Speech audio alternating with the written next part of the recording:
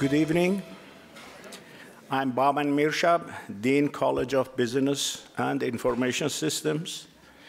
On behalf of my colleagues in the college, it is my pleasure to welcome each and every one of you to the 8th Annual LTU Presidential Symposium. This year's event is sponsored by the College of Business Information Technology. Founded in 1939, the college offers degree programs at both undergraduate and graduate in business and information technology. The college is accredited by Association to Advance Collegiate Schools of Business. AACSB accreditation represents the highest standard of achievement for business schools. Less than 1/3 of US business schools are accredited. Only 15% of business schools worldwide are accredited by AACSB. At this time, may I ask my colleagues in the College of Business Information Technology to stand up to be recognized.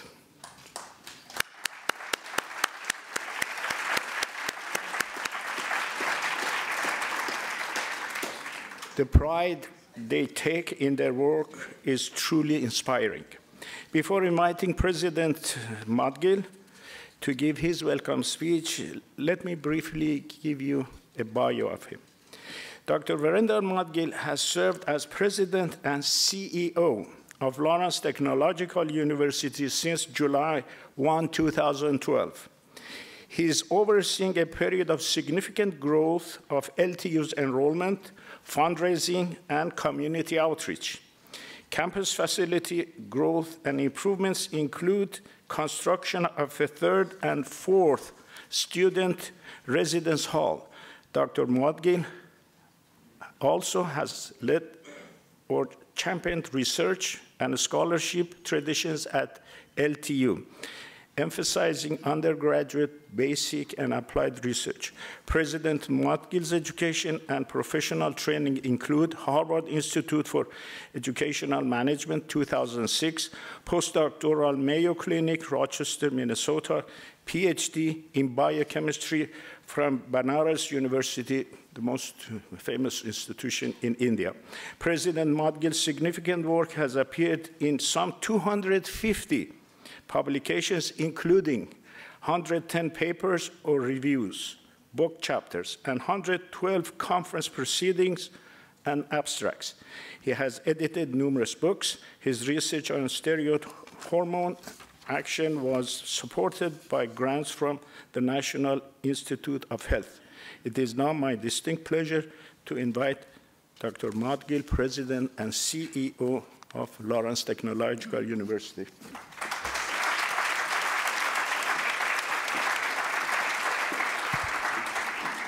Good evening. Thank you, Dr. Mirshab. You know, he's very generous with his time, and his compliments to everyone, student, faculty, and everyone he meets. He's a good man and a good leader for College of Business and Information Technology. And I extend my greetings to all of you on behalf of this great institution that was founded a legendary time when 50% unemployment in the country. Banks were closed, people had lost their job during Great Depression. So in 1932, our founding president was invited by Henry Ford and Edsel Ford to start a new institution so the workers of Ford Motor Company building Model T at that plant could be well educated. And this is how we started as LIT, Lawrence Institute of Technology, in 1932. What is very interesting is many of you read the magazine Forbes by Steve Forbes, who is the managing editor. Forbes' grandfather, who started the Forbes magazine in 1917, he wrote an editorial on the founding of LIT. And he predicted that this institution, which will believe in theory and practice, will be the future business incubator and business accelerator model. And how true he was. Just recently, just a few days ago, on our campus, we inaugurated the first business accelerator on our campus. I think that requires some appreciation.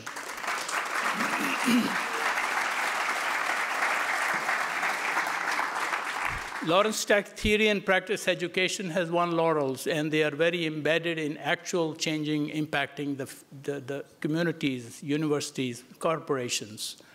I cannot name enough alumni who have been transformers of the societies in which they live and work, from Steve Ballmer, who led Microsoft, or Bill Gates, to Al Taubman, who is the pioneer of shopping malls, to our alumni who design things that you use, places you use every day, be it Somerset Mall or Oakland County Airport, or if you ball game lovers, the Comerica Park, and Fox Theater's renovation, all done by Lawrence Tech graduates. So would you help me? We have many alumni in this room who are themselves very transformative in the community, and we're so proud of them. Will the alumni of Lawrence Tech rise and be recognized?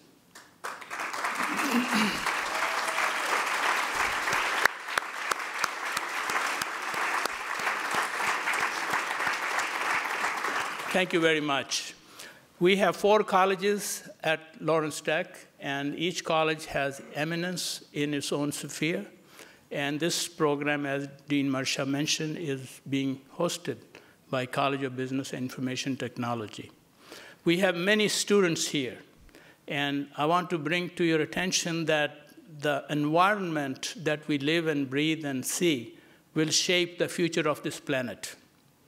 The students here in this room or in this hall are going to shape the planet that we live in or the earth that we walk on, because they are the custodians of the future of our generations and those to come. But what we are here today is a different thing: how electric vehicles will reshape urban planning.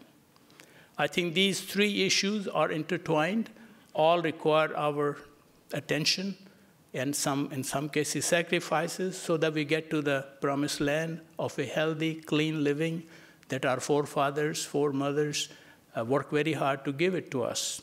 And this particular issue is so important because we are in motor city. We are the pioneers in automobile, and there are issues whether we need autonomous vehicles or electric vehicles, or some old folks like me, they can drive just old cars and they're happy with it.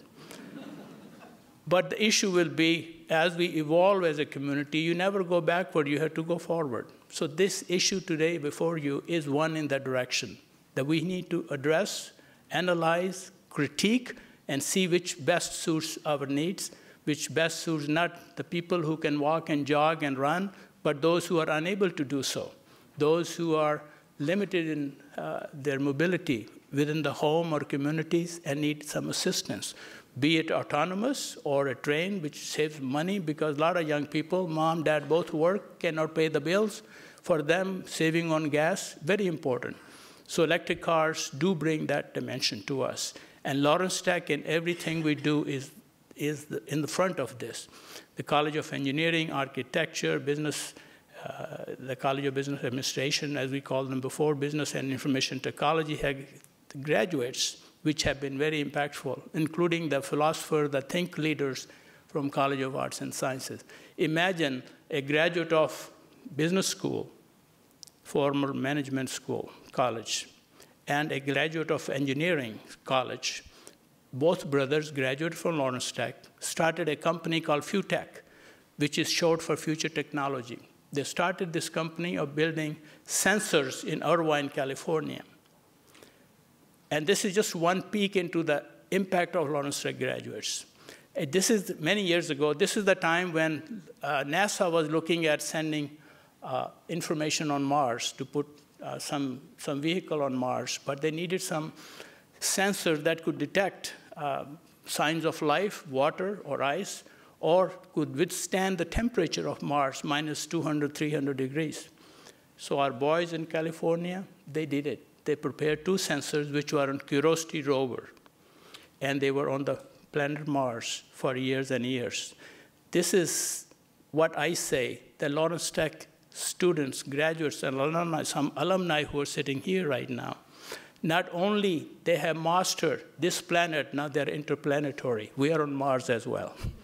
So with that, you have many more conversation to listen to, conversation good to have, We have outstanding speakers and a great moderator, so it is a treat to watch as well as to listen. Thank you, and so much appreciation for you being here on a night some people are home watching something else. Thank you.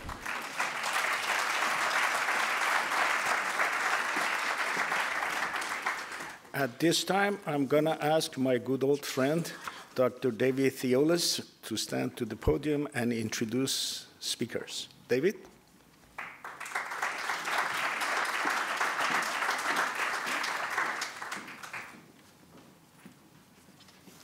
Okay, good evening. And first of all, thank you, Dr. Mogul and Dr. Mirshab, for those opening remarks. The topic of electric vehicles and urban planning can be examined from many different angles, including battery technology, charging infrastructure, and mobility.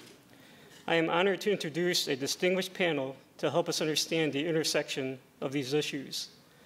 On a combined basis, our panel has more than 70 years of experience ranging in fields from transportation, environmental science, energy, and economics.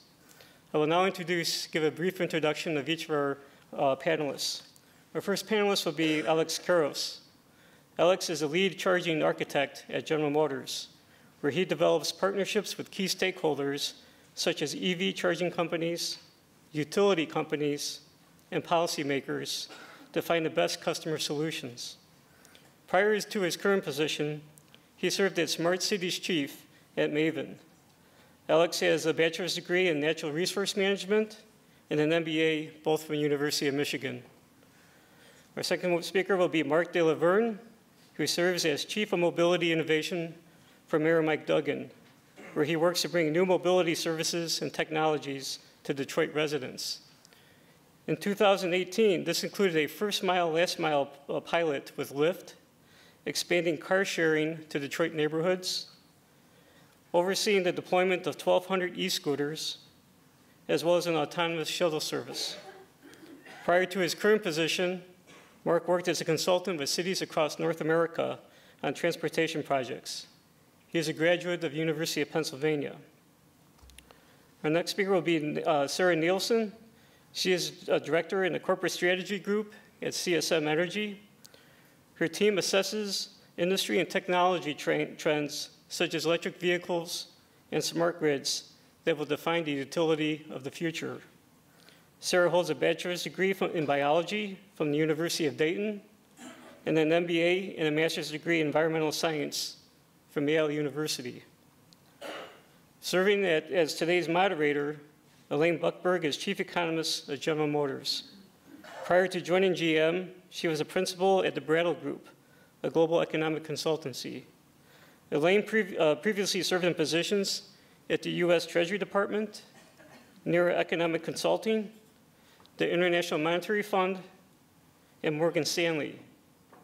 Elaine holds a PhD in economics from MIT and a Bachelor of Arts in Economics and English Literature from Yale University. Before I hand the program over to Elaine, please give the panel a round of applause. And let me echo the comments of thanks for inviting us and having us here. I will make one correction, President. We are all stewards of this earth, not just the students in this room, which means, I'll be blunt, we all got to get off our ass and try to make changes that we expect to happen. So that goes for you grandparents in here as well as you students, and most importantly me, right? As Elaine sort of alluded to, our team is really thinking about how do we put these things out there, how do we bring them to market, how do we do it in a very successful way across different activities. So folks have seen this, this is sort of GM's sort of general vision. I've had a really fun luxury of wearing two of the coolest titles within General Motors, both as a Smart Cities Chief and then as a couple weeks ago, reaffirming my commitment to electrification, joining a team that I helped create many years back around being the lead architect for infrastructure. But what's neat about this is these are all very much woven concepts, right? Safety of the vehicle is related to congestion, congestion is related to emissions, and really how we rethink our transportation systems really come at the core of it. And I'm looking forward to, as somebody who's worn both of these hats, trying to help combine it on the panel today to really sort of think very dynamically on how do you address these. Well, you can see I come from the engineering world, so this is what Elaine just said in far fewer words, because we can't spell those big words like ubiquitous. But the point being is we really have to get these right? And at least 3 of them are really directly within our control, related to the range and the price and the sort of form of the vehicle.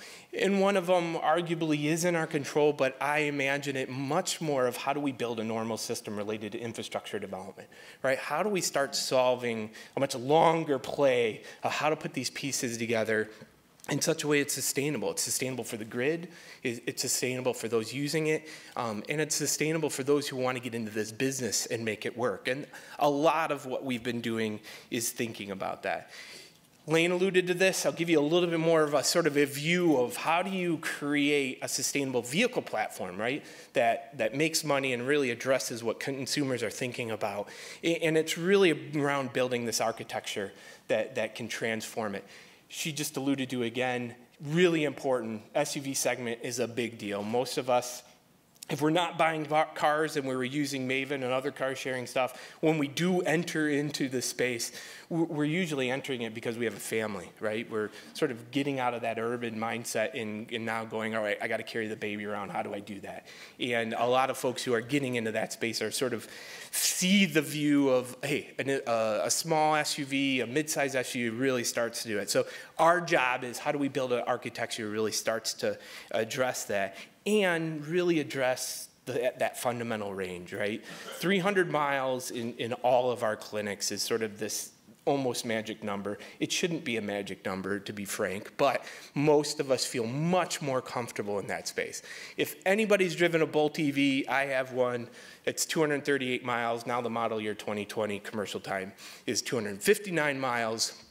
You can live with it. You can live with it easy. You can live with it so easily you might not charge every day. That's how much you can live with it.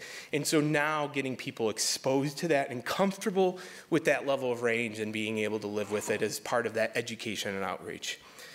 So that thing, it's really do batteries matter? And to boil down a little bit of the sort of decrease in battery costs that Elaine was showing, this gives you a better picture of how does this fit into the grand scheme of how do you build a vehicle platform, right? And you can see into the very foreseeable future, the battery dominates the cost of the vehicle. So figuring out the chemistry, the how to build it, how to do all of those things is really an important piece. I would argue GM, again, another commercial, you know, we have one of the country's and world's largest battery labs, have had it from day one. We really believe the importance of getting that battery right and making sure it's robust, it lasts as long as it needs to for an automotive application, which you're talking about a couple hundreds of thousands of miles, and it does it in a robust sense is a good one, and it does it at the right cost.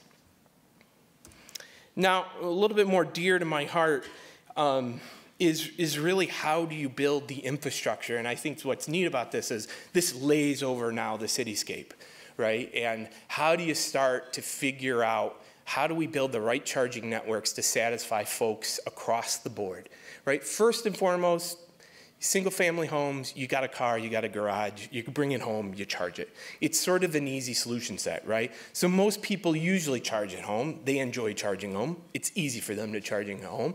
But what about those people that don't live at home? How do we start to solve those problems? The next really neat solution set here is around workplace charging. Not only does it help adoption with EVs, because what happens is you see a colleague who has an EV, you talk to them, you're not talking to GM or a dealership and somebody's trying to sell you something, you're actually talking to somebody you trust and you actually see it. If you don't have charging at home, for example, you live in an apartment in downtown Detroit, you start to bolster your ability to have charging in those locations.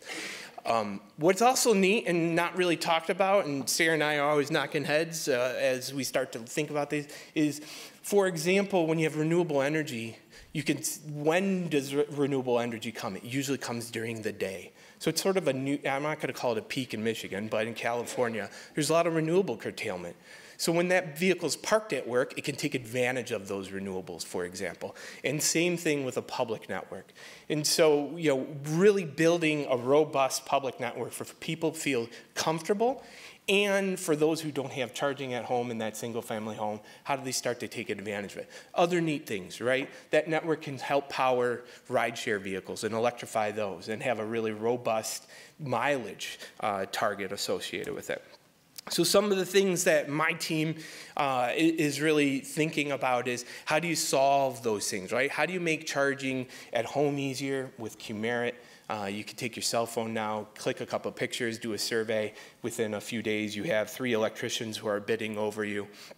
You can start to think about virtual charge networks. How do you solve the interoperability issue, right? Where GM now can be an aggregator of this information to help every person who buys an EV get an account at every single station out there.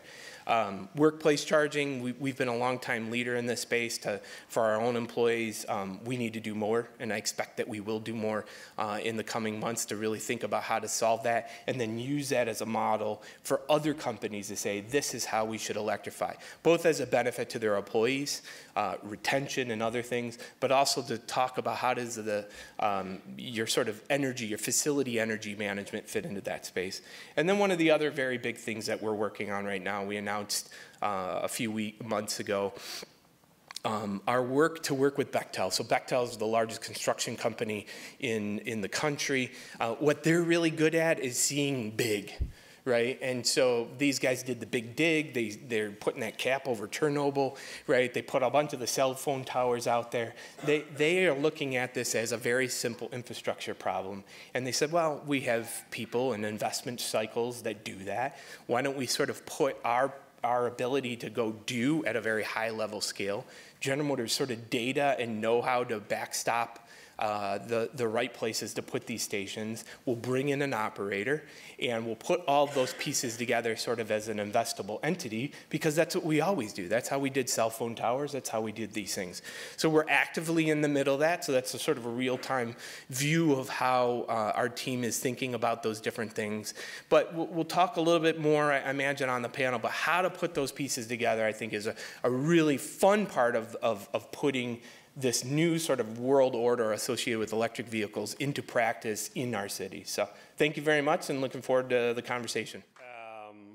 It was the sort of first mobility innovation office in the America. It was the mayor's idea, and basically gave me sort of 2 directions when I started. One was think differently, and the second was get stuff done. Emphasis on sort of the second part, with maybe a little bit different language as well. But what we're focused, we're a really small group in a large city, in a large city government that's essentially saying, how do we make it easier for folks in the city to get around? And using new types of mobility services or technologies that don't exist today, but also doing it in partnership with our residents. So we essentially have a 3-phase approach, where one is really understanding the challenges that folks are facing. Transportation and mobility is a really personal experience, and it is hard to understand the challenges that other people have without actually talking to them.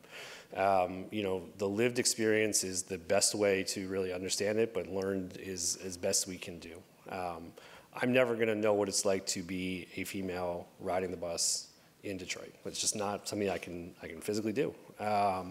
But we need to be able to understand all of these different perspectives and the frictions they have in our current transportation system, but also how they view some of these new modes of transportation. We've launched a lot over the last few years, and whether it's, we went through the list earlier, but with this partnership with Lyft, we've understood how people view sometimes transit and taking a Lyft or an Uber is a binary decision and not simply saying like, I'm gonna take the bus and then a Lyft. So lots of education on our part.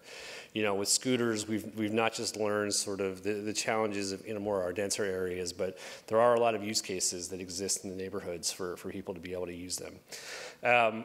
So we have to sort of build a lot of relationships, but then also get stuff done. And we've done that in a number of ways. We've had lessons learned.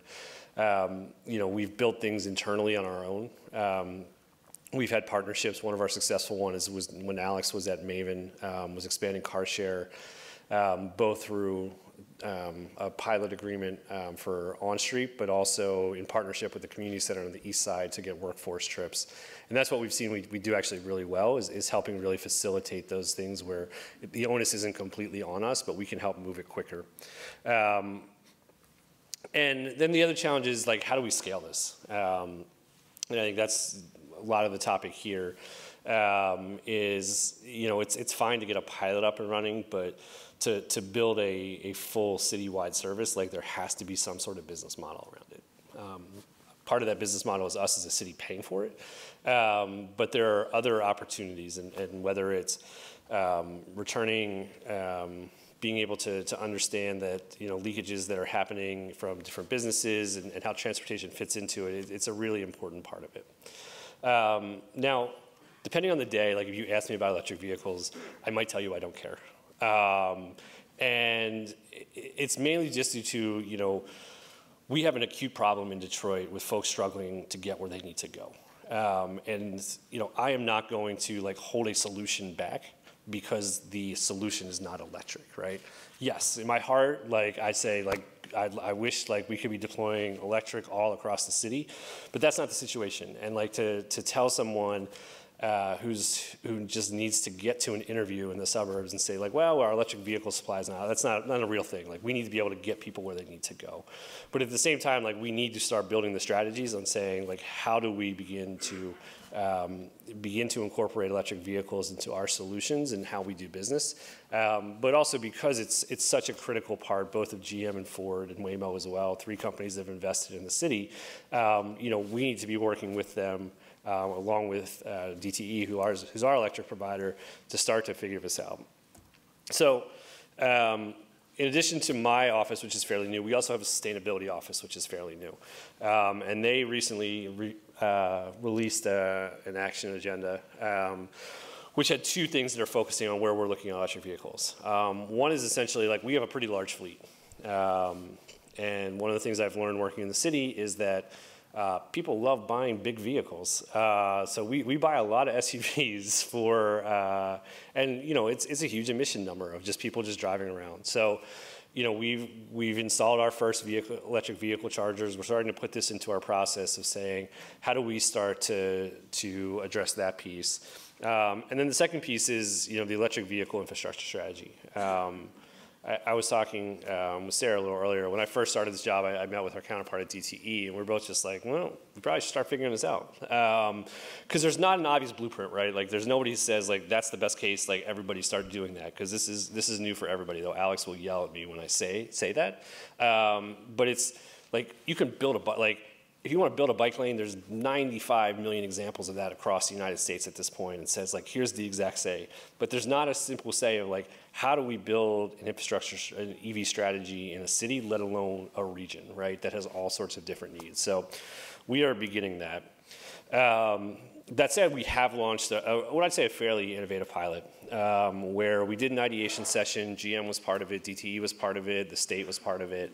And, you know, the awareness piece came up, the fast charging piece came up, and we said, like, let's try something out. So this is in Beacon Park near DTE's headquarters, where we have 4 fast chargers, where essentially you can put your vehicle there and get it charged in 20 to 30 minutes and be on your way. And our hypothesis is that if we put these in places where people would want to be, they might start to attract people. So this is across the street from Beacon Park, across from Lumen Restaurant. You can hang out there for 20 to 30 minutes. The next deployment will be in Capitol Park. It's a great park. There's lots of great eating and coffee establishments. So, you know, just sort of quick things in and out. Like, it's not as convenient as a gas station where you're just pulling in for a couple minutes, but like you have stuff to do. And if this works, we can start to say, like, how do we start to then tie this into other economic development strategies we have across the city where we're building streetscapes and investing in neighborhoods and investing in local retail to say, this is where we're having it. We want you to come here, charge your vehicle, and then spend a little bit of money and discover the neighborhood as well. So we're trying this out. I have no idea it's going to work, but at least it's sort of, you're talking it out loud. It's like, it kind of makes sense. So, this is where we're really starting, particularly on the fast charging strategy. So with that, I'm going to hand it off to Sarah. I thought I'd start just by explaining why I care about this topic, both personally and then on a planet level. So personally, from 2006 to 2011, I served as an active duty officer in the US Army. And I saw firsthand just how utterly reliant our military is on fuel to get places. At one point, up to 40% of the convoys in Iraq were fuel runs. So basically moving fuel from one place to another in these big tankers, big targets. So for me personally, this is a motivator to figure out how to do this right. On a planet level, something interesting happened in 2017. If you look at the emissions that the utility industry across the nation was emitting, that line started to go down a little bit. At the same time, the transportation industry, that line was still maintaining. So in 2017, what happened is that transportation emissions actually overtook utility emissions. So that's interesting for two reasons. First of all, when you think about that transportation line, that's a really big target to hit in terms of how are we going to bring down those emissions as a nation. Transportation sector is a big place to focus. If you look at that utility line, you see that increasingly more and more the electricity that you're going to be using to fuel these cars is also clean, and it's getting cleaner and cleaner as more coal plants shut down. So it's a really exciting time, I think, to be working on this. So what is the utility role? So if you can see this in the back, it's a picture from the 1880s in New York City, and across the top there's a lot of what are wires, basically. So this is what happened when the electric grid started going up around the nation. And what we think about now is this is kind of the equivalent period for our infrastructure for electric vehicles. And as Alex was starting to talk about, how do we do this in a right way so that we don't end up with something like this? So that's what I just said here. So for us as a utility, there's a danger of overcommitting too early because we take our responsibility very seriously in terms of what do we do with the customer dollars and to deploy those in the right way. But we know we have to do something.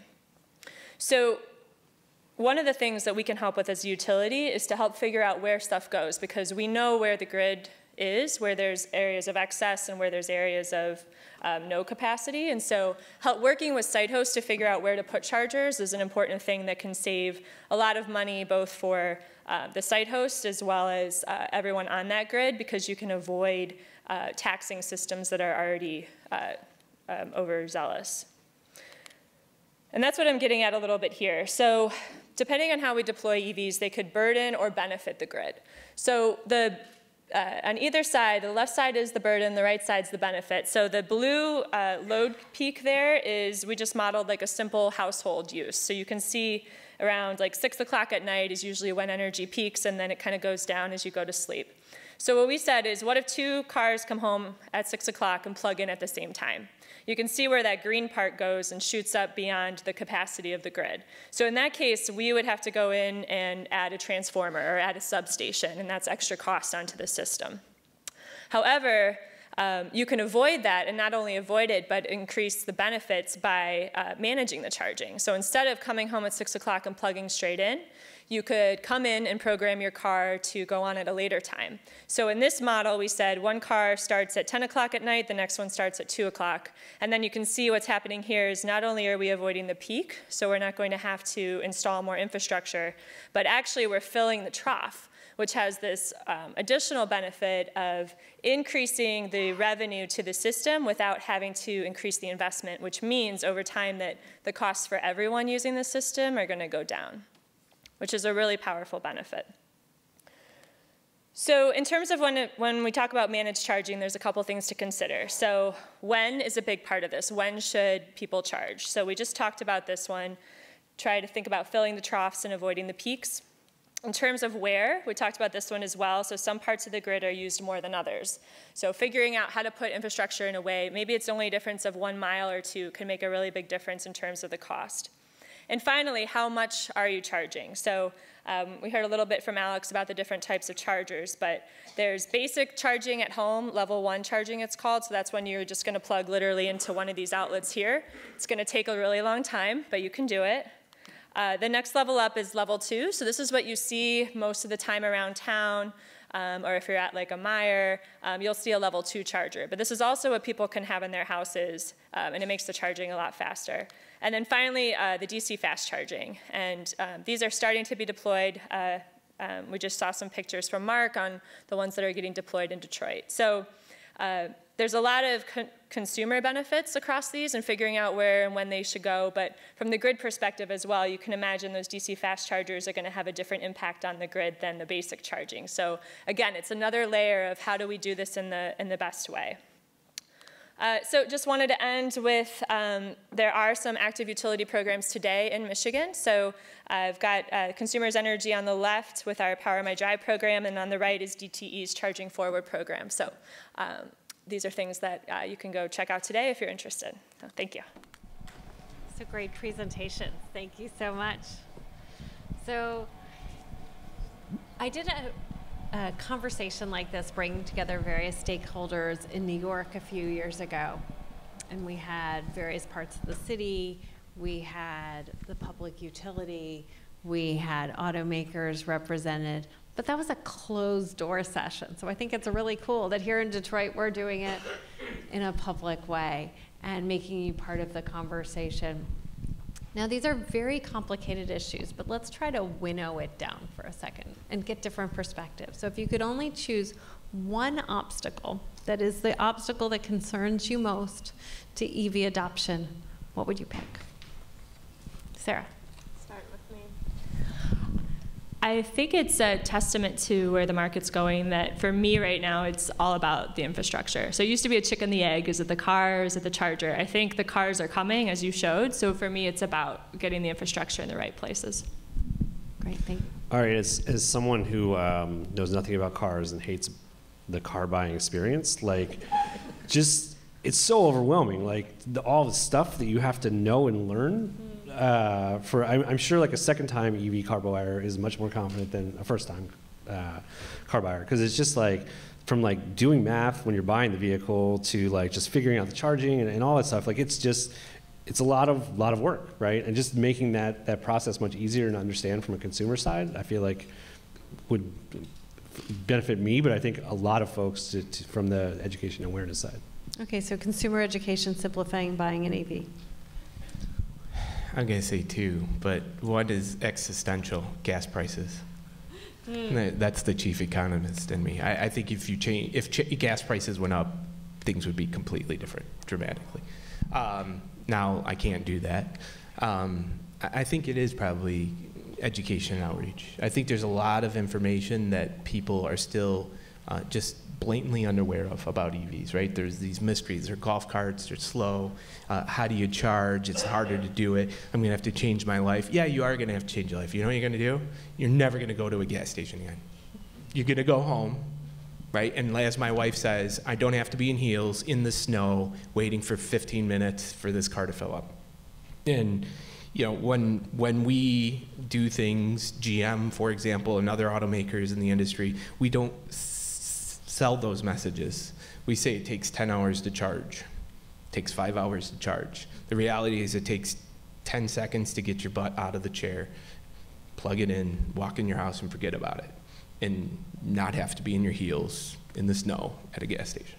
And so I think we got to do a much better job on the consumer education outreach. So I'll add, so again, like I don't know anything about cars, so like when I saw the diagram when we were doing this project of like where each model has their charging point and like the different like nozzles that you put into it, it was utterly confusing, right? Like it's just like 48 permutations of different things where it's like, you know, my car right now, it's like I look at the arrow and it's this side or that side, I put the gas on, right? And it's just like these things where it's like everybody's been trying to do their own thing and not say like work together to like move this as an industry. You know how to plug in a USB cord?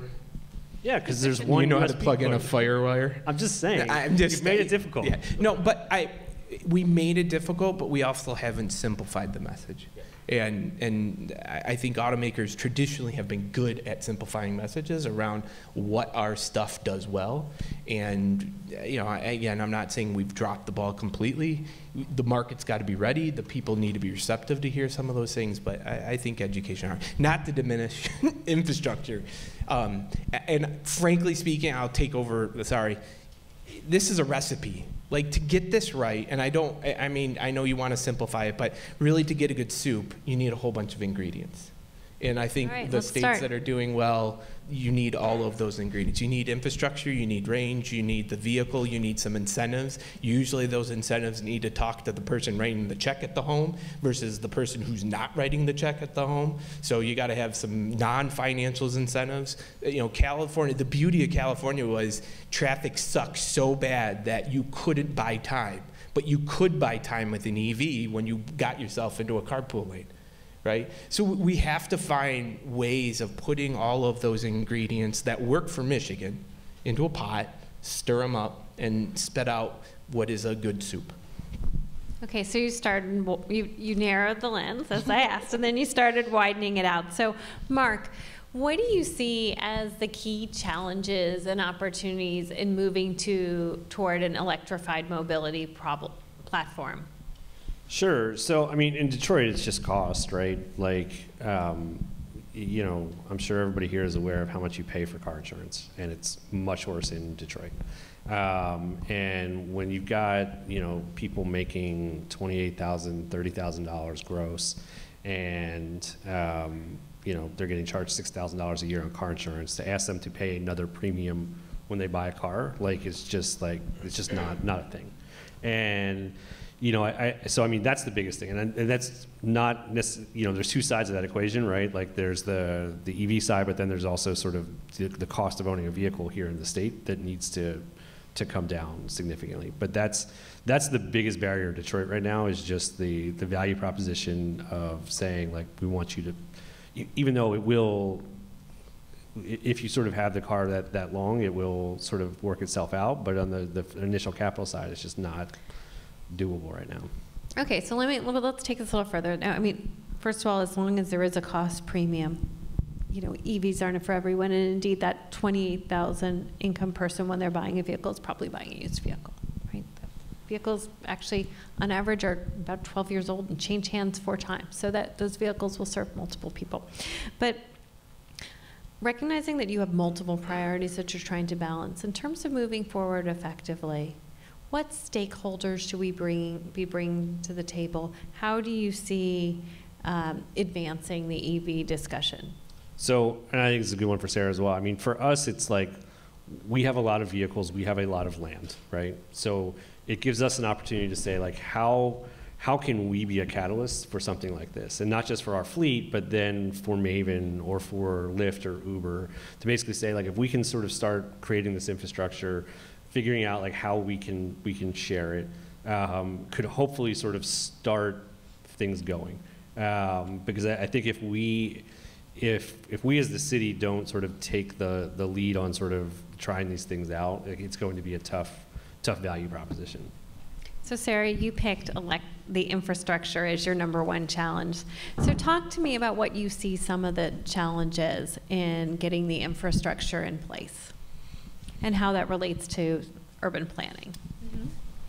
So there's a couple things. I think the first big one is who's going to pay for it, because they aren't cheap, and at least right now they're not as economical as a gas station would be. So you're not getting enough utilization, at least at the public chargers, to be able to recoup the investment up front. So we're seeing a couple solutions for that. One big one that's going around the country is the funding from the VW settlement. So VW got busted for the diesel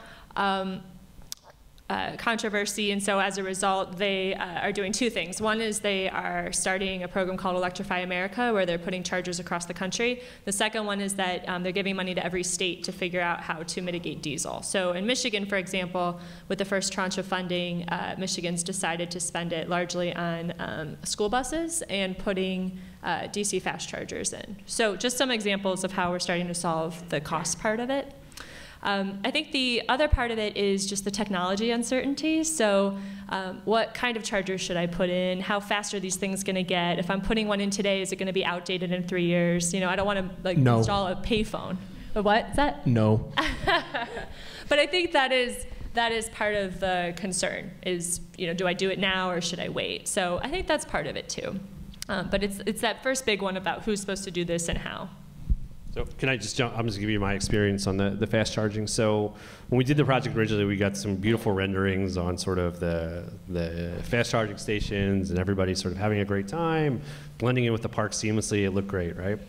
And then when we get our engineering drawings for the Capitol Park one, which was just two DC fast charging, there all of a sudden was now a 10-foot high by like 14-foot wide transformer sitting in the middle of the park. And I was like, well, we're not putting that in the middle of one of our parks, everyone. So let's go back to so it's just, you know, it's one of these things where it seems great, but then all of a sudden it's like you've got to figure out how to get power to a park that doesn't have power and putting it in, and now and it's just like, well, that's not, we can't scale that, right? Like if that's the solution, we're not going to be sticking these gigantic transformers up in the ground everywhere across the city. Yeah, so there's definitely something about taking advantage where power is and also learning about the aesthetics. But Alex, I know you want to jump in on this question. So the good news with Michigan is I think we're learning from other parts of the country. So, you know, for example, this notion of utilization, right? The downside of utilization is when it's low, right? It's not economical. The good news is most of the estimates put utilization around 15 to 20% where it starts to become economical. So you're talking 4 to 6 hours a day, you're talking 4 to 6 charges on a 50 kilowatt charger. So if you can drive that, then you actually have another problem, which is you're actually competing and queuing and you're figuring out those things. So for example, where we were building onesies and twosies in California, those stations at Whole Foods and other places now are loaded so much that the customer experience sucks. Like people show up and they can't get a charge and they disappear, which, you know, again, is not a great story. And so to translate that into Michigan is when we go build them, we're going to probably build hubs now, right? Which means fewer sites to go do this, but more stations in those sites to avoid that. And so you're spreading the economics of building a new transformer that you can't see, you know, across more stations and those sorts of things. So, and likewise on the utility programs, right? There's been a lot of public discourse within their regulatory schemes of how do you go do this. And our position has always been there is no one single blueprint, and that blueprint really needs to work with what that utility is trying to do as well as the region in which they're operating in. And consumers and DTE have two very good steps in the right direction to sort of, I'm speaking on your behalf, I mean, to get into this mix. And a lot of that was because we had those conversations with regulators to say, hey, some of this should be rate-based, right? Some of this actually, to Sarah's point, is charging in that trough. And in charging in that trough, it creates benefits that otherwise wouldn't be there. So how do we put all of these industries together, including the city, and think about more chargers, charging when you want them to charge, right? And start to put the building blocks and the technology to enable that. So it is hard, and I call EVs my $1 million $1 problems. And but it's also not something that's insurmountable. We can build these databases. And I think it's just, let's go blunt force this stuff thoughtfully. Thoughtfully blunt force, I don't know if that works, but I'll go with it. Do that in such a way where you can sort of actively build the network in such a way that it's successful, and get yourself to Traverse City, and get yourself to Jackson, and do all of these things that are necessary so the customer's confident that this network works for them. So Mark, we're not alone as an automaker in being motivated about this issue. It's a really important issue for the industry. What's your advice to automakers in interacting with cities? Yeah, be ready to learn, right? Because I mean, I think, Alex will tell you that you know, the project we did, I think Alex learned a lot about both sort of the resident focus, but also the challenges of just sort of government and doing new things in government, which is not easy, which is why people have not done them, and it's just sort of a cycle that continues. But at the same time, you know, I think it's also you know, for us, you know, as a city, like, electric vehicles, electrification is new as well. Like, I don't know the utility space. I don't know the sort of car share space and sort of understanding the need for transactions and what needs to happen there. So it's everybody having to do things a little bit differently, and being able to sort of everybody sit down to think through this issue, and be able to sometimes like take off the hat you're wearing and just kind of focus on the goal and outcome that you're looking to do.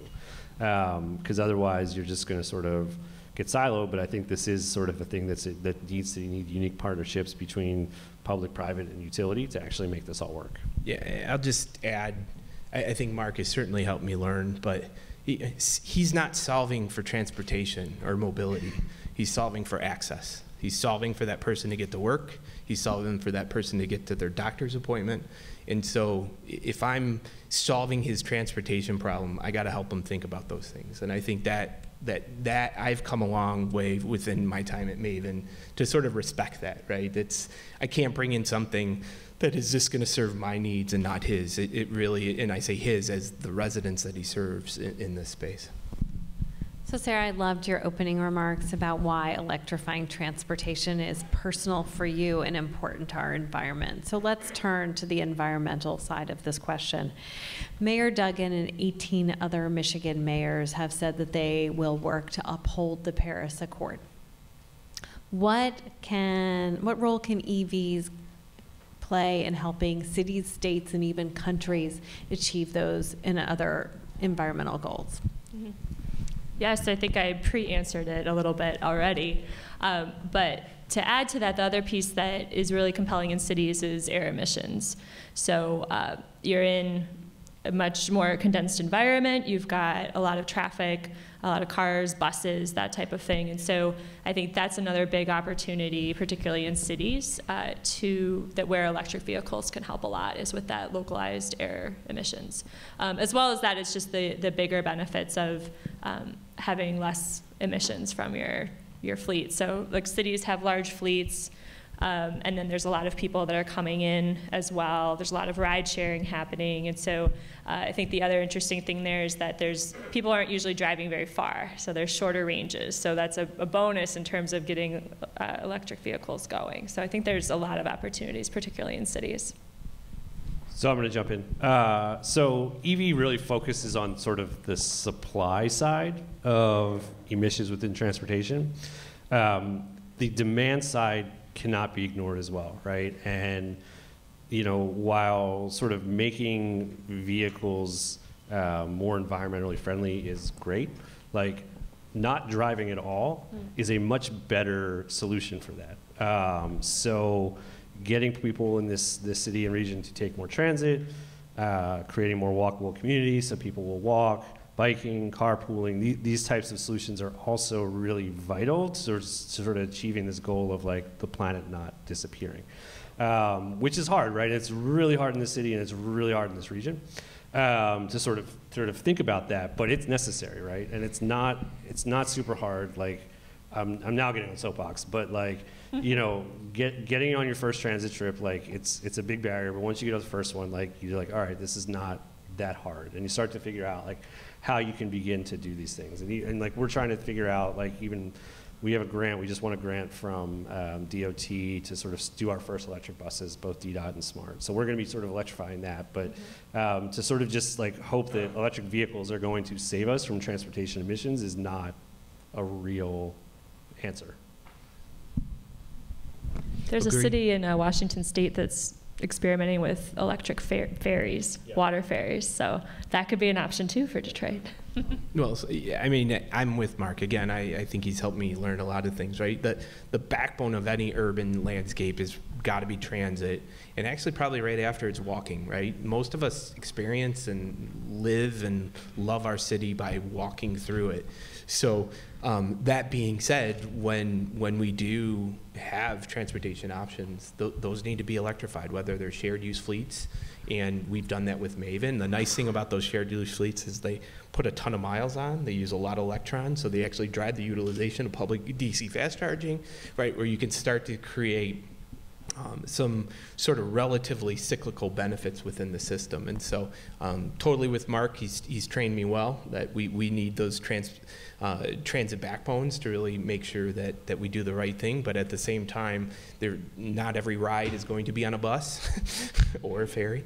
And we got to figure out how to electrify them and put the infrastructure in place to meet those needs.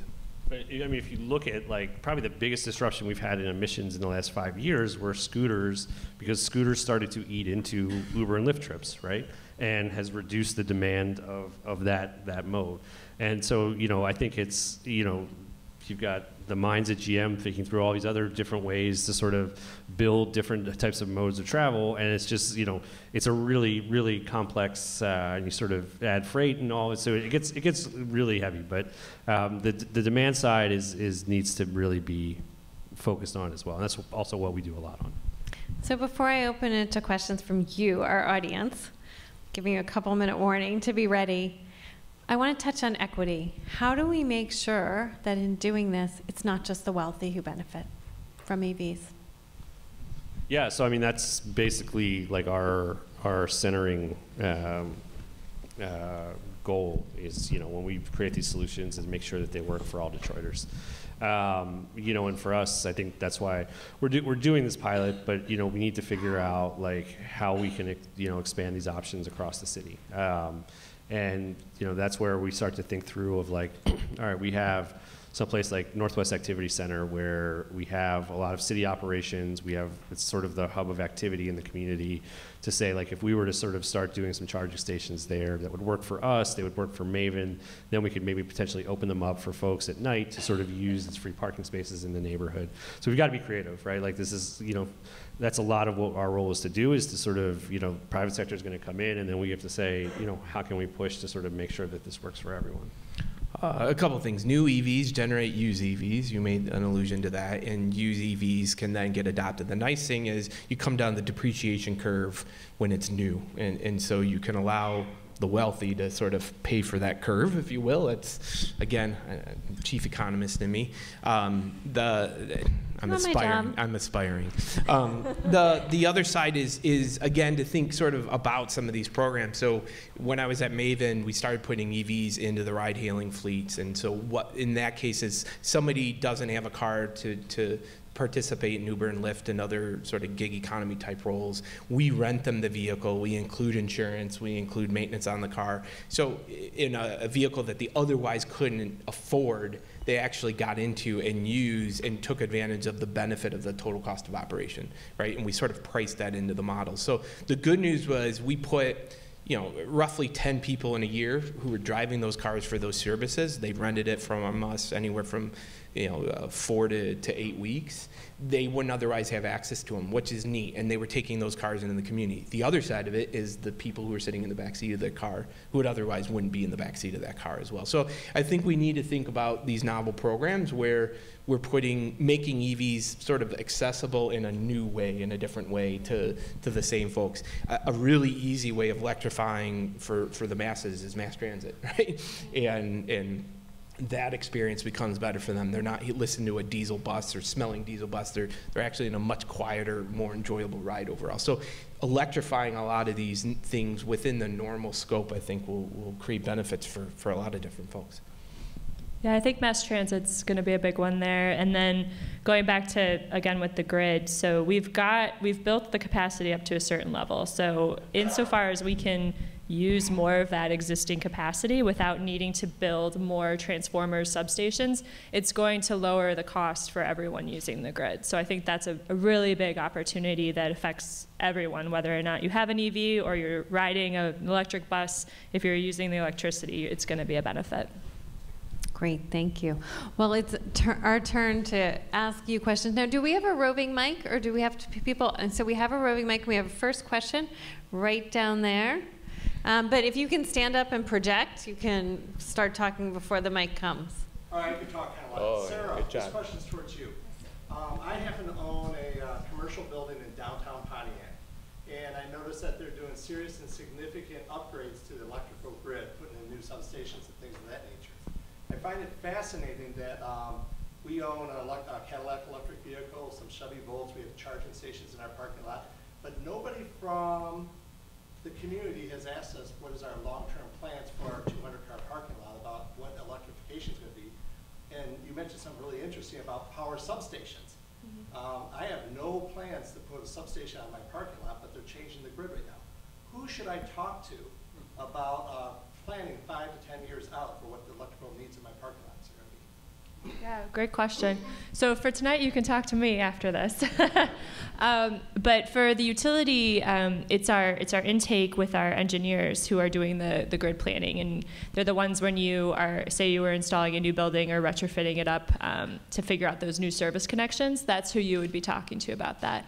But I think you raised an interesting point, which I think is one of the challenges that Mark was getting at, which is there's these new connections between all of these groups that we're not used to dealing with. So automakers weren't used to dealing with utilities.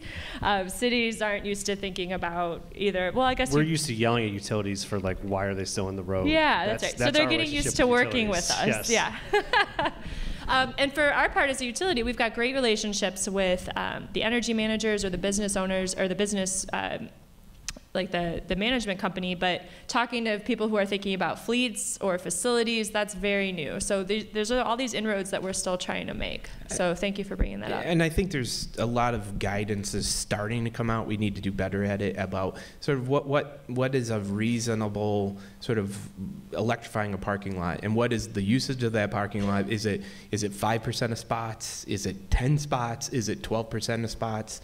And so I think the industry's still sort of figuring that out. If it's workplace, maybe it's a little bit more. If it's more of a public lot, so we got to get better at some of that guidance, generally speaking. And I would say there's probably not a lot of advice out there. There's a lot of information once you find it, but how do you translate that that information into like this is what we should go do is still needs to come together. Okay, great. We have our next question over here, and if you're ready to ask a question, put your hands up, and a mic will come over to you. Great panel, great discussion. My name is Manoj Karwa from EV Box. I had a question about if everyone can look ahead 20 years from now, what does the car buying experience or purchase experience become? Do utilities own the cars? Do cities provide them as a service? Or do automakers provide subscriptions? I'd love to get your thoughts. Yeah, I don't think anybody knows. I mean, it's a cop-out, right? But I mean, I think this is an industry that's in such transition, like, and no one knows when like we'll have electrification figured out, right? No one has any idea when autonomous vehicles will be ready, let alone like what a business model.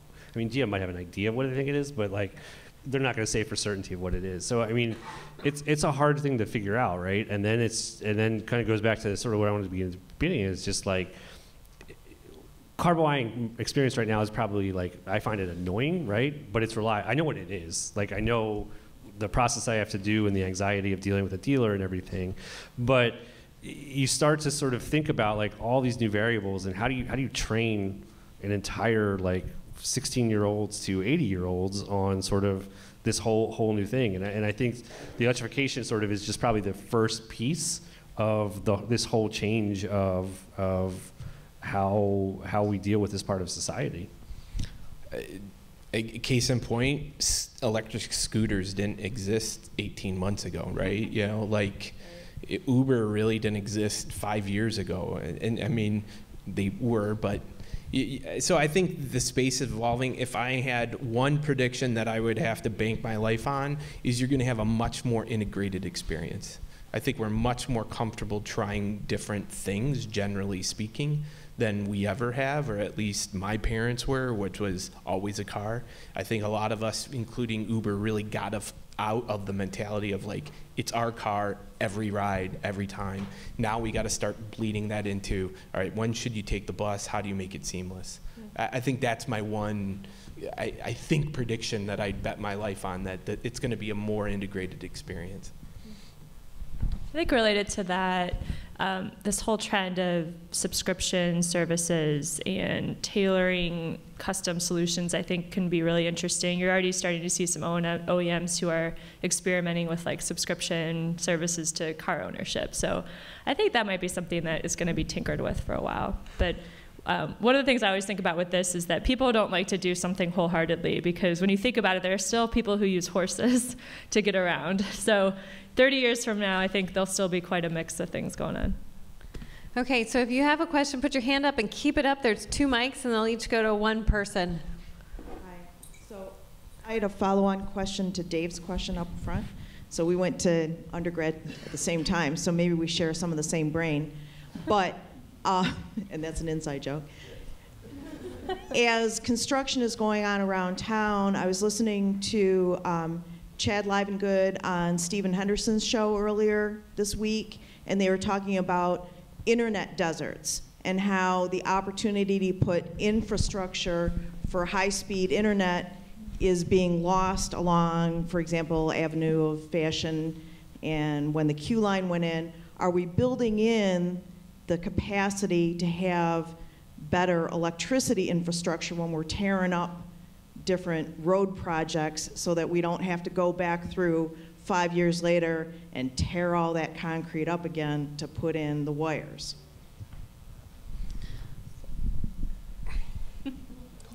Okay. So this is not the area where I work, so I can't give any meaningful examples. But I do know that, again, it's just we're still looking at this kind of integrated way of how do we think about electrification opportunities and working with cities in a new way and working with companies and all that. So I think from my perspective, it is something that we're looking at and trying to get out ahead of. It's interesting because the utility planning cycle is years in advance. And so one of the challenges is matching that up with these much more near-term opportunities and being ready to say, oh, like maybe there's an electrification opportunity here in this thing that's been planned for 5 years. So I think that the timing is a little tricky, but I think we're catching up to it. Maybe not a complete answer either, but utilities have dealt with load growth for 100 years. And they've managed the introduction of air conditioners and a lot of these things. And so generally, to your point, maybe there's some inefficiencies built into the system, but we've also sort of gotten there. The other side of it is energy efficiency programs are a huge part of our sort of grid overall, and driving down the usage of the existing system as we drive up. The EVs is a key part. And then the other part is the EVs themselves can actually be a grid resource, right? You can use managed charging and some of these other more sophisticated programs, vehicle to grid and other things, where now the vehicle itself can become sort of an asset in those places, particularly frequency regulation and other things. Again, I might talk gibberish for some folks, but that's at like the end of the line. You need some help to manage that. The EV then can play a role in some of those spaces. So I think it's something that we can manage. There'll probably be some inefficiencies, but at least the conversation we've had is most utilities seem well prepared for it. So let's take our next question right up there. Hi, I'm Alexa. So I just want to say thank you for your service, because I have family who's also in the military, so thank you. My question is about the weather and the car battery technology, because, I mean, we live up here in Michigan, and it's hot one week, and then it's 50 the next week. I mean, we get a whole bunch of different temperatures, and from at least my knowledge, car battery technology, it changes a lot with what the weather is. I mean, I had a car battery in my car that was fine on Friday, and then it was dead on Monday. And so I just, like, how is the batteries when it comes to the engines of the car, how is that going to affect, how's the life of the battery here in Michigan going to compare to the life of batteries somewhere else where the weather's not as volatile? Volatility usually isn't the issue. It's more sitting in the extremes. The good news is we've, particularly in Maven as an example, these cars are running 50,000 miles a year. They're exclusively DC fast charge. DC fast charging actually is one of the most impactful ways of charging the battery. Easiest way for the students in here, imagine pouring a beer into a cup really, really fast. And the goal is don't get that cup to overfill. right? And so you have to manage it. So the good news is what we've figured out from a lot of these Maven vehicles in those types of applications all over the country is that the battery is actually as robust as we anticipate it to be. So generally speaking, General Motors engineers are hyper conservative people. And so what it looks like we're doing now is building a car around the battery where the car is going to fall apart and the battery is there. The good news is at the end of the useful life of that vehicle life, it might be 80% left. Now we can take that battery and turn it into another application, whether it's grid resource or other things that we can use it. So we're pretty confident, and our examples sort of show over and over again, even back to the first generation Volt, that the battery technology is pretty robust in most settings. Now, you brought up another point. Range does change, and that is a bigger deal. So if I get my 240-mile range in the summer, it might be 250 in the summer, turns into like 170 in the winter. And if you're managing that, we got to think about how do we do it, which means infrastructure needs to be there to satisfy, and people need to get accustomed to managing through that. So I think the technology itself is in a pretty robust spot. The how to deal with that range differential between the seasons, I think, is something that we still, again, need to get people more comfortable with. So I'm going to take one more over there, but let's keep it, we're going to keep both the question and the answer short so we can get in yet one more. Yeah, thanks for coming tonight. I'm John Mullins. I was thinking about, the podium says theory and practice, and I took some time in the past year to actually take just a plug-in only vehicle around Detroit, and I live on 10 Mile right here.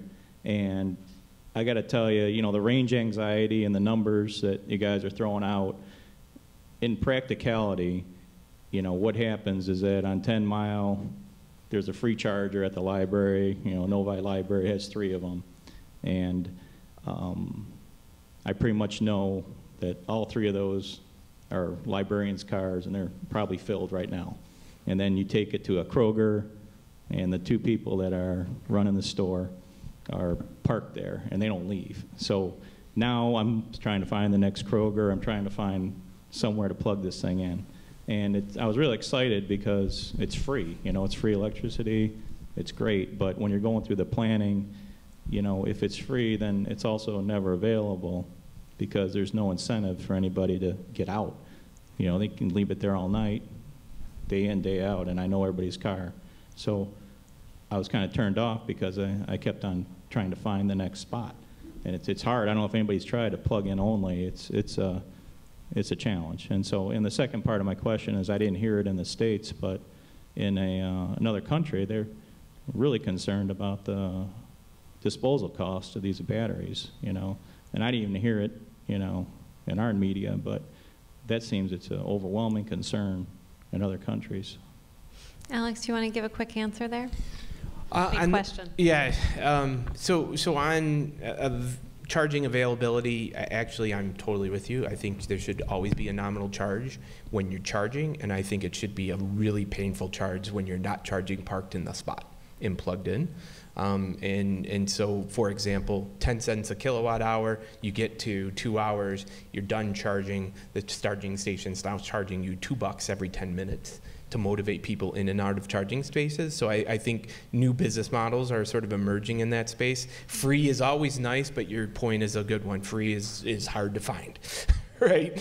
On the charging technology or the battery itself, I think we're all actively trying to figure out how, putting in the policies and programs in place to manage end-of-life batteries. As I mentioned before, I think the initial intention is how do you reuse that battery before you hit the recycle button on it. And don't forget that that battery's got a lot of really neat stuff on it that we still want. The difference, and to be very transparent, is we don't have those facilities within the United States to adequately do all that recycling.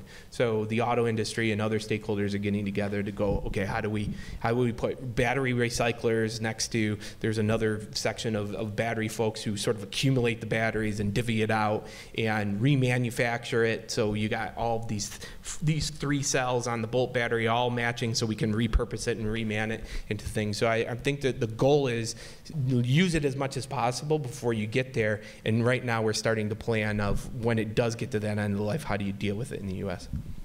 Sarah, Mark, Alex, this was fantastic. Your comments were so insightful. Your knowledge is so deep, and it's been really fun. To Lawrence Technological University, thank you so much for inviting us here tonight so we could have this public conversation about a topic that we're all passionate about with an audience that seems to have been equally passionate. And last, to our audience, this is all about you. Thank you for coming. Thank you for staying. Thank you for your questions. Thank you. They have one more question. Would you allow them to ask that question to you? We have 4. Sure. Okay. Anyone who needs to go. All right, time out. We're coming back if you want to stay. 4 questions. So I'll ask my questions as people flee. Between 1890 and 1920, the federal government, through subsidies and other incentives, invested in oil at a rate 10 times what we are currently investing in the technologies you're talking about at the federal level. How do you believe that this relative lack of investment is impacting each of your worlds and the work that you're trying to do? Okay, and we're making this like a speed zone, so we're keeping our answers crisp so as many people hear them as possible. The federal government should invest more money in transportation and infrastructure. Great. I agree, but I also think it's important that we create normal investable entities. I don't want in 50 years somebody to say, remember when all those EVs got all those subsidies and they're now super dirty? I really do, I'm a bit of a market player in this. How do we create really sustainable market forces to drive that into the system? That's not to say the federal government doesn't have a role to backstop and help protect some of the risk associated with those investments. My question was how it's impacted your lives. I'm trying to stay out of the politics and just saying that the absence of the money, to go to your analogy, which was about making soup, it seems we're doing that without a stove. And just saying, how does the absence of the stove impact your worlds without being political in any way about it? You know, I'm after. So I agree, more investment. It's harder, yes. Yeah, I mean, it's just harder. It's just, give me money, it's easier. yeah, Yes, we like can go do more. It's just more time in meetings. It's more time sort of doing analysis and numbers where it would be easier if there were more programs and funding available, particularly on the federal level. It's just, it's having to get everybody in the room, and like these meetings, sometimes like it takes 3 meetings just to get to the real first meeting, because everybody's coming from such a different perspective. Next question. Gentlemen? Oh, yeah, sorry. Thank you for the conversation. As a student of urban planning, infrastructure like US highway system changed how we live, created suburban development in 1950s, 60s. A big picture futuristic question, EV or transportation mobility choices, do you see with new infrastructure, with investment, and if we idealistically build, it will drastically change how we live, shop, work, play? Mark, that one's yours. So I don't think EV infrastructure is drastically going to change much, right? Like it might change like how you fuel your vehicle and sort of you do it with something else versus doing an additional trip to go to a gas station. But I don't see it sort of changing like where people choose to live and the type of, I mean, if it's still all single occupancy vehicles and EVs, it's kind of the same thing as today. You know, autonomous is where you sort of start to get different, you know, heaven and hell scenarios that people will start to put out there, because sort of, you know, pulling out the active driving sort of creates all sorts of potential good and bad outcomes. Full disclosure, I was part of the GM electric vehicle program in the early 90s, in charge of market assessment, figuring out how many units we would sell of the EV1 and how big the industry would be. The issues that we faced back then are identical to the issues you face today. Range, equivalent cost to an ICE, quick charging, dealing with a subsidized world versus unsubsidized world. So the question involves cost. GM had to pull the plug, no pun intended, on the program or rescale the program back then because the financials didn't make sense. We heard that Dyson has just dropped out of developing EV1s because they couldn't make the financials work. I am hearing through what I'm doing currently, any company involved with internal combustion engines are not seeing any investments coming out of the big three or any vehicle because they don't know where to place the chips. So Don't tell my floor. How do you, how is GM, since you're here, how does your investment in ICEs compare with electric vehicles, and how do you figure out where to place your chips in the future? Maybe I'll start. So we've talked about sort of a new world order, right, of electrification, and I've been around the company for 15 years. I've been at the forefront of EV technology and other advanced technology for all that time. I've seen disparate ways of approaching it, but I can tell you the scale as which it's integrated into our organizational structure as well as the sort of product portfolio is significant. So rest assured, GM is betting gigantic amounts of money on actually electrifying these fleets. How do you do that, right? You have to do that by making money. And to make money, what our best sort of versions of making money are in Tahoes and Silverados. So a lot of folks look at it going, hey, wait a second, you're sort of playing both ends of the spectrum here, right? We're not. We're actually using what we do really well to fund what we think we need to do in the future. Is a really clear sort of path forward on how do we go there. We need to make all of those that architecture work for a whole platform of vehicles across a whole big market segment. We all wish this was a sprint. I wish it was a sprint. I'd be rich if it was a sprint, but it's a marathon, right? Because of all the things that we've talked about putting the pieces together today. So I'm defensive of it because I see the hundreds and thousands of engineers on my team who are trying to figure out how to make this work and make it work cost competitively. I want to second what Alex is saying. GM has substantially reprioritized its resources to focus on EV and AV development. Those are big, expensive challenges, but we have really refocused our resources massively to prioritize those important long-term developments. It's not being starved. These are top priorities. Not just say we see that as external partners as well. You guys see all the activity internally, but from the outside, I mean, the amount of time we've spent working and thinking about this with you, as well as it's right up in your strategy about zero emissions. Like that is one of the three things. And so I think that does send a strong statement. Thank you, Sarah. Last question. Anybody is actually interested in this subject, but I would be curious to know how electric vehicles are going to reshape urban planning. I mean, I think the question is, you know, from a public space standpoint, how do you make that infrastructure work? So as I said, like the transformer I saw was god awful, and any urban planner, if it saw it and saw it in the middle of a beautiful park in downtown Detroit, would just be like, we can never have electric vehicles if that's what it comes to. And I think, you know, the EV infrastructure would be, you know, so just look at parking meters, right? Like our city, like a lot of cities, have gotten rid of the pole and the parking meter to go to the kiosk because it's freed up a lot of streetscape space.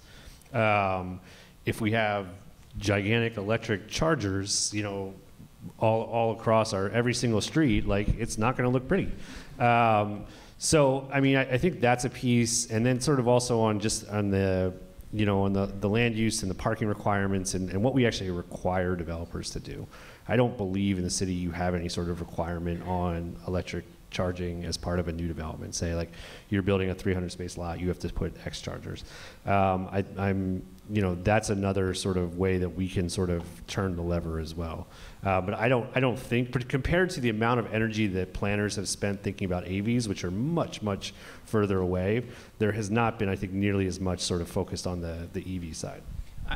may misunderstand my question, so I'd like to restate it. Sure. Just to be clear. My question is, how are electric vehicles going to reshape urban planning? That's what was written on the program. I think that we've been addressing that throughout the evening. We've been addressing space. I don't think you came prepared to address the question. You're no urban planners, no urban designers on your symposium, and I think you're all sincere that you know what to do, bring back something. But I can't expect to hear something about cities, not just about where to put a charger. These are not problems. Well, I'm sorry you're disappointed, but I think we've talked about important issues like equity, like environmental impacts. And so I hope others have enjoyed it, and I want to thank everyone for coming this evening.